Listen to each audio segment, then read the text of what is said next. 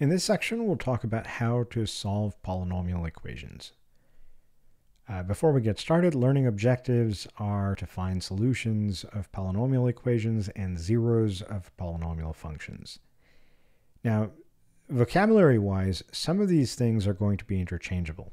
So anytime you're asked to find solutions to equations that are polynomial in nature, you can also be asked to find zeros of the functions, the roots of the functions, or the x-intercepts of the function.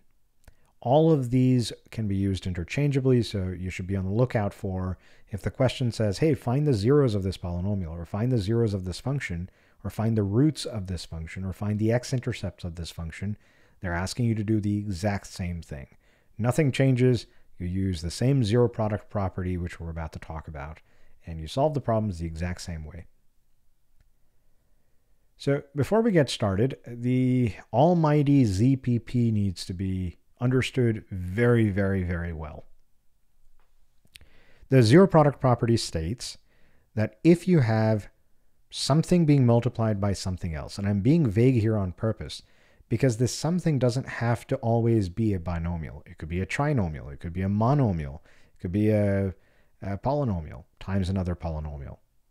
The idea is if you have two factors being multiplied and the answer is 0, then either the first one has to be 0, so either factor 1 has to equal 0, or factor 2 has to equal 0, or both factor 1 and factor 2 have to be 0. There's a property that only 0 has in that you cannot multiply non-zero numbers and get 0 as the answer.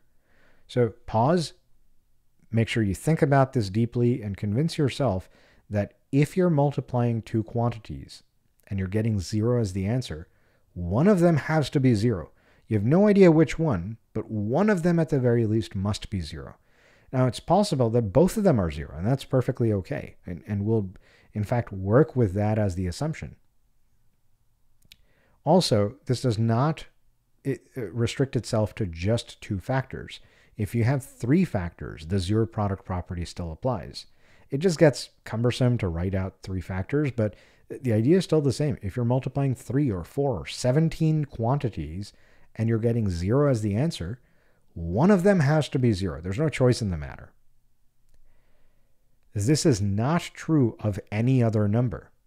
So if you, for instance, had, let's say, some quantity times another quantity equals 7. One of these doesn't have to be 7. This could be 7 halves and 2. If you multiply 7 halves by 2, you're going to get 7.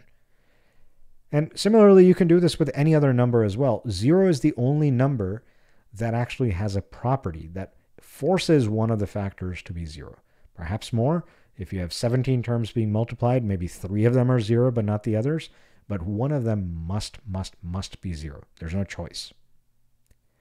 So anytime you're solving polynomial equations, the first thing you want to do is make sure that one side of the equation is equal to 0. In the nitro problems or in the homework or on assessments, almost certainly you're going to get problems that are not set equal to 0 to begin with, like this example 1 is. This one is already set equal to 0. So had this problem been 2x cubed minus 18x minus 12x squared equals negative 18x, you would first need to move the negative 18x to the left-hand side, set one side equal to 0, and then start doing what we're doing here. Having one side being 0 is important and necessary because that's the only way we can invoke the zero product property. So how do we solve this equation? Well, we solve it by factoring. And this is literally the same thing we did in the last section. Now it's just adding an extra step to it. So we look at 2x cubed minus 12x squared plus 18x. First, we think, is there a GCF? And indeed, there's a GCF of 2. All these numbers, coefficients are even, so I can factor a 2 out for sure. And then I have x cubed, x squared, and a single x, so I can factor out an x as well. How do we know what goes inside? We divide each term by the GCF. So 2x cubed divided by 2x will give us x squared. Negative 12x squared divided by 2x will give us negative 6x. 18x divided by 2x gives us 9. Still have equals 0, and that's going to continue on until the end. This, hopefully, you recognize as a perfect square. It's the square of x minus 3. So that's why we still have GCF of 2x times the quantity x minus 3 times x minus 3 equals 0. Now is where we can invoke the zero product property, because we have a product of three quantities. 2x is one, x minus 3 is another, x minus 3 is a third. So we are multiplying three things and getting 0 as the answer. One of them has to be 0. I have no idea which one, and it doesn't matter, in fact, to us which one it is. And instead of hedging our bets or taking a chance and being wrong, we set each of the factors equal to 0. So if we set 2x equal to 0, we can divide both sides by 2 and get x equals 0. Or we can set x minus 3 equal to 0, which is this factor. And if we add the 3 over to the other side, we'll get x equals 3. And then this is the same thing. I wrote it out for a reason. You'll see that very shortly. X minus 3 equals 0, again, gives us x equals 3. Here we have three roots, or three solutions, or three x-intercepts. X equals 0, x equals 3, x equals 3 as well, again.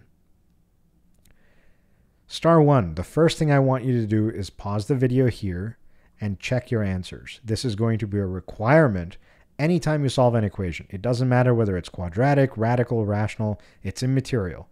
Anytime you solve an equation, you must check your answers to see if there are solutions or not.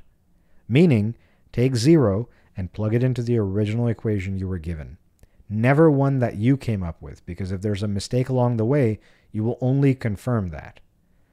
So you take x equals 0 and you plug it into the original equation. If you get a true statement, then you know that this is a solution. I'm sure you've done this before with linear equations. I'm just asking you to do it again here.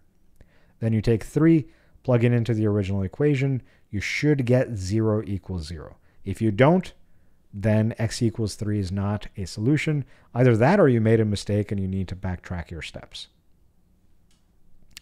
And then star 2 is identify what the solutions are. So maybe x equals 0 does not work. Maybe only 3 works. Then x equals 3 would be the only solution.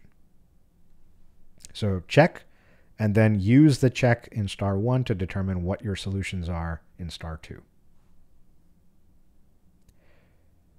Now next, you probably previewed it from the example that was chosen first. We have something called a repeated root, or a solution, or a repeated solution. This happens whenever a factor appears more than once.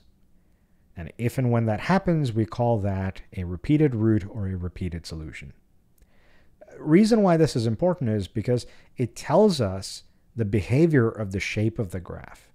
Even though we're doing algebra, the number of solutions that we get, and whether they're repeated solutions or not, tells us a whole great deal about what the shape of the graph is going to be, or what the behavior is going to be closer or farther away from infinity.